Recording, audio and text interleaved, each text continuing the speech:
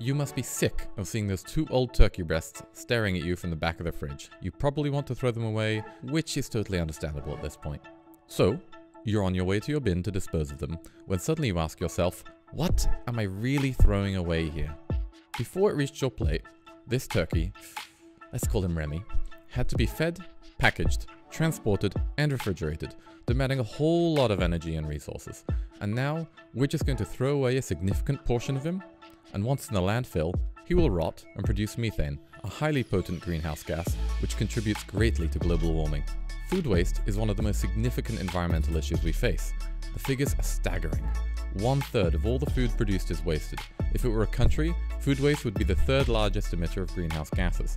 And all of this happens while approximately 815 million people around the world don't even have enough food to eat as it is.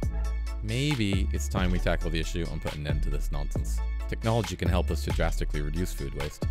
Some solutions have been labeled by the Solar Impulse Foundation that can have both an economic and environmental impact. Kitro and Winnow have both developed special bins that analyze food use in restaurant kitchens and help chefs to reduce food waste. Comba Group has developed a way to grow leafy vegetables with almost 90% yield, almost 3 times that from traditional agriculture. And for food which has to be wasted, solutions like FlexiBuster exist, which make it possible to transform organic waste into energy thanks to anaerobic digestion. All these technologies must be combined with more responsible consumer behavior and ambitious government policies. Do you have a solution to reduce food waste? Apply for the Solar Impulse Efficient Solution label.